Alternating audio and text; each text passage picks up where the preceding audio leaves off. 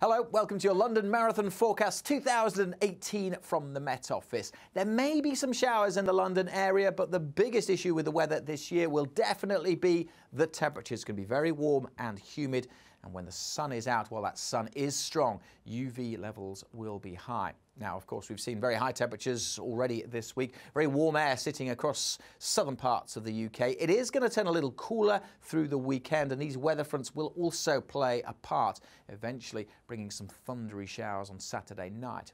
Before that happens, on Saturday itself, temperatures could reach 25 Celsius in the London area, but we will see those temperatures lower, I think, by Sunday. And one of the reasons for that is there's the potential for some thunderstorms across the London area during the early hours of Sunday morning. Some uncertainty about the timing of those storms, but it does look as if they will be out of the way by the time everyone is gathering in and around Greenwich. And it will still be quite warm. It's not going to be a cold start, so while you're waiting in the queue to get going, temperatures of 15 or 16 Celsius. Could be quite a bit of cloud around, still going to be very humid. And by the time the races get going, elite race at 9 and 9:15, and then of course the main race getting started at 10 o'clock, temperatures could be as high as 18 Celsius. And of course, it's not just the temperatures, humidity also plays a part, and that will also be high, making it harder, of course, for the body to sweat.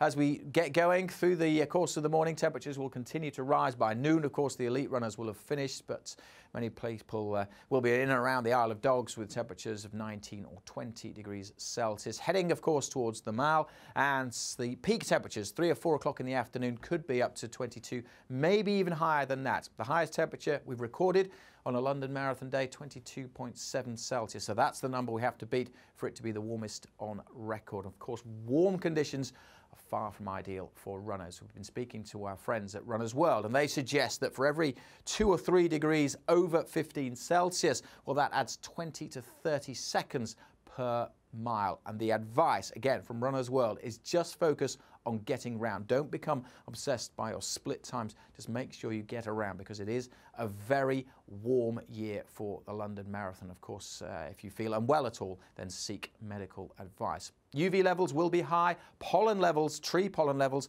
could also be high as well. So bear that in mind if you're going to watch. Have a great day, enjoy yourself, but slap on the sunscreen. And of course, if you are running, we'd like to wish you the very best of luck.